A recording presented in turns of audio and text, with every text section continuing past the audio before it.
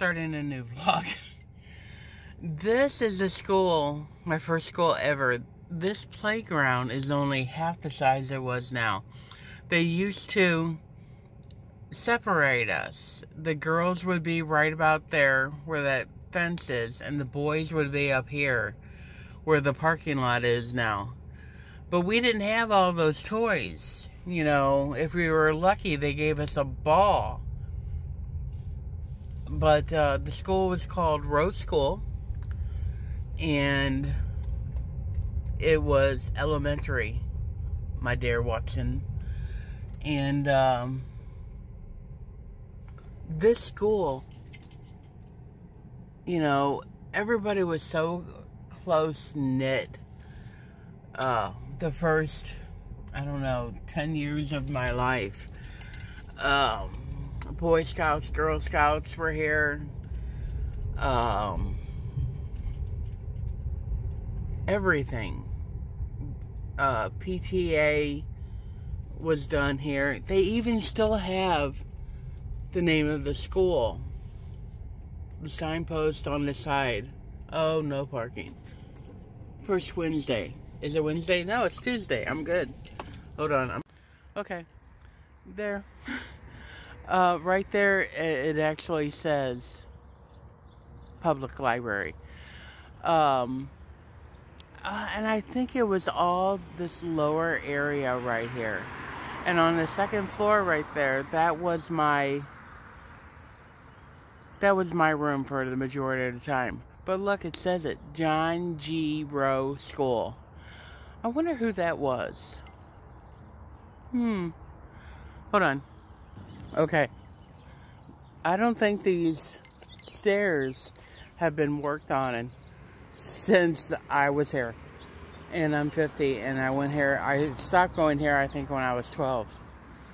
That's nice. But look at this. This, what is it? A rail something. This is where all the kids sat on their lunch break. Because we all got recesses. You know, I'm not going to go up here. Because I feel like I'm going to fall. Hold on. Okay.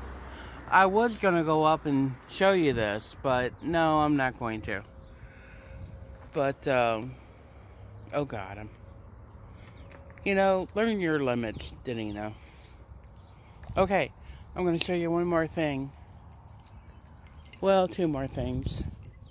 Right here, on this corner where this greenery is, this was a place, there was a building here called Harrison's. And it was run by Mrs. Harrison. Right there. And you could go over there and get penny candy on your day, or on your lunch hour. And, when I was a kid, we would go around the neighborhood and find all the bottles. And back then, you turned them in for 2 cents. And I would bring them here. And she would be like, you didn't buy this. You didn't buy this. You found this. And I'd be like, it doesn't matter. This is what you're supposed to get for it. And, she'd be like, I'm only giving you a penny. You didn't buy this. Or she'd be like, well, you didn't buy it here. So you're only getting a penny. Now, mind you, I got 2 pennies. But she would get 4. And, you know, come on. It's bad enough you're collecting bottles for pennies. Do not chase. Lost dog. I hope they found him. But she was just an evil woman. It wasn't until years later I realized that she did that with everybody. Okay, hold on. Okay, last story. I'm going to tell this story about a friend of mine. The first kid I knew who passed away. I was 12, he was 16. He was somebody everybody knew, everybody loved. Um, in the summer of 78, in our area, you had to be home when the street lights went on. And in the summer of 78, all of a sudden the street lights weren't going on. Oh my God, I just realized something. All these houses right here, these are all new. These are all new houses. There's 1, 2, 3, 4, 5. 5 new houses. People have been putting money into my old neighborhood. The street lights were not going on. They would flick on and then flick off. And the rule was you came home when the street lights went on. And I remember the first night, but Mom, the street lights aren't on. You know it's too dark for you to be outside. That's what she yelled at me. So I'd be like, okay. So the next night, street lights did not come on. And it rained a lot that summer. And it happened all summer, into fall, into October. And the reason I found out why, my brother Jack, my brother Glenn, my friends John Goodman, Donnie Goodman, who was the other good one? Boy, there was another one. Mike Tereni, his buddy, I forget his name. But it was like a group of 5 or 6 guys who were turning off the street lights, and I'm gonna show you how. Okay, you see that right there? That what looks like a trash can? I don't know if it's the same thing. I don't know if it's still active. It looks different from when I was a kid. And yeah, definitely different. But it's a different container. I know it for sure now. The one as a kid was bigger. There used to be a light up there. Alright? And what was going... they called it a hot box. And this was one of the main lights. Like that street light over there. It was the main one over here. They would climb this pole, stand on that box, and shine the flashlight directly into it, just as it was turning, the lights were turning on. And when you did that, all the lights in the neighborhood would turn off. Well, it was a very rainy, October. I think this was around I think it was the 18th. And nobody would do it. And Mike said, I'm doing it. So he climbed up there. And he fell. He got hit by lightning. He was electrocuted. And he fell on this fence. He fell on the fence right below. Broke his back. And he died. He was the first kid I knew who died. 16 years old. First funeral I went to since my father's funeral. And when my father died, well, I didn't even know why I was there. I was like, why are we here looking at this box?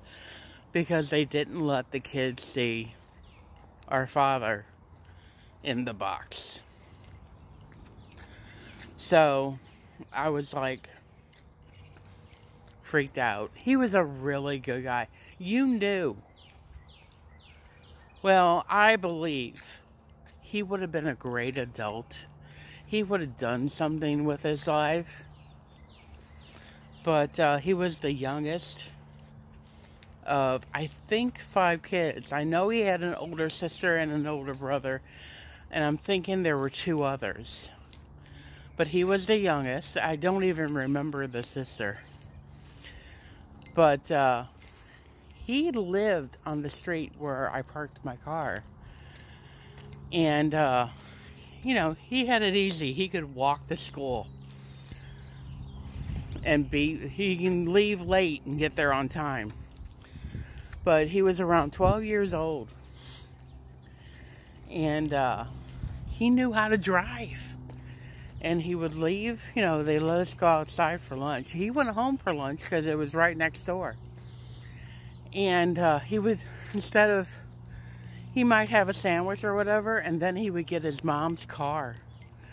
They lived on the bus line. Bus picked his mom up for work right in front of their house. So she left the car.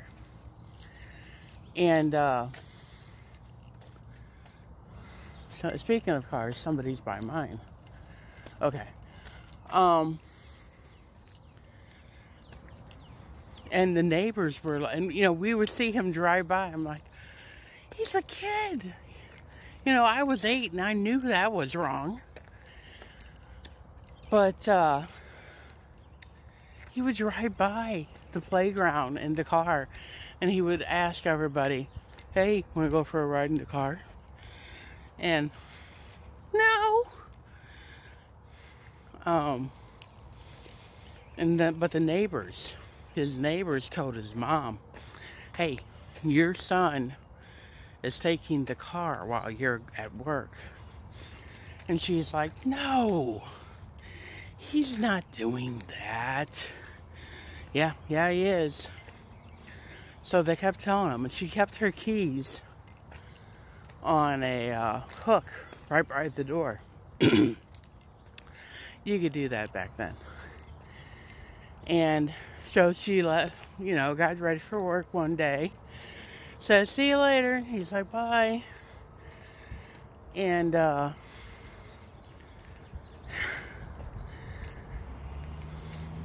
while he went to school, she came back. She took the day off from work. And when it was close to lunchtime, she hid in a closet right across.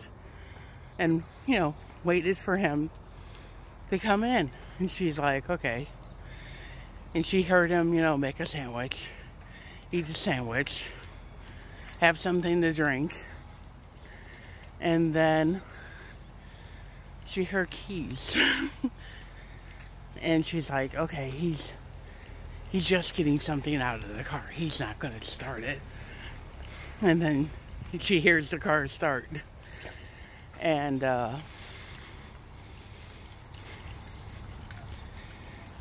she's like, okay, well, he's just gonna sit in it or bring it up and down the driveway. I wish I remembered which house was his. And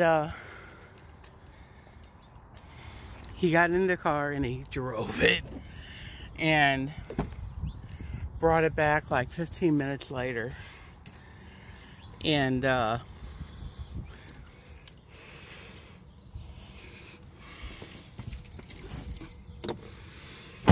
she tore into him. She actually grounded her favorite. He was such a practical joker. God love him.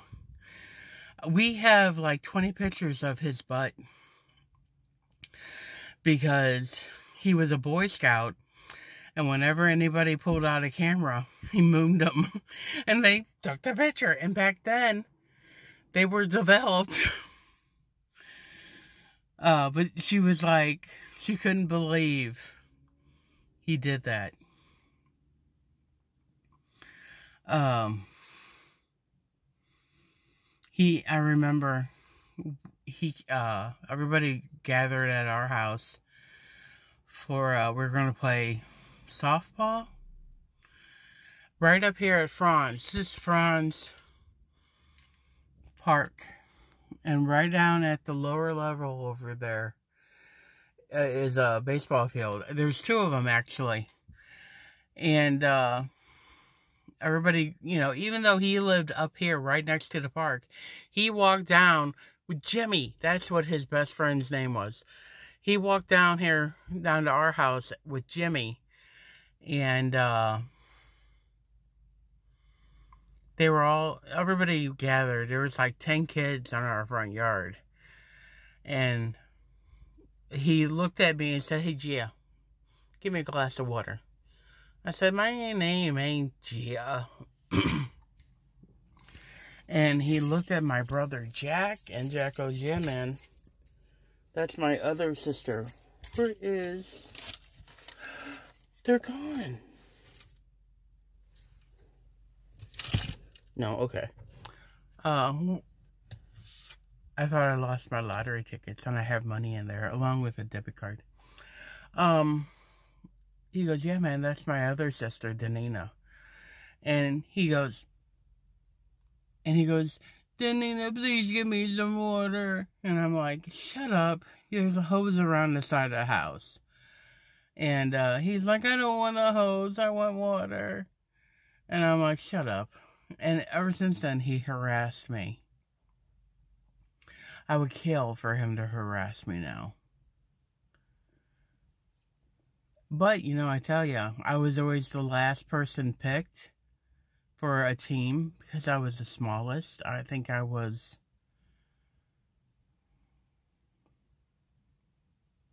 This is when I was 11. And he picked me over my brother Glenn. He put me in left field. But he still picked me. Alright, so this is the end of my vlogging for the day. Hope you enjoyed it. I will see you in the next video. Take care.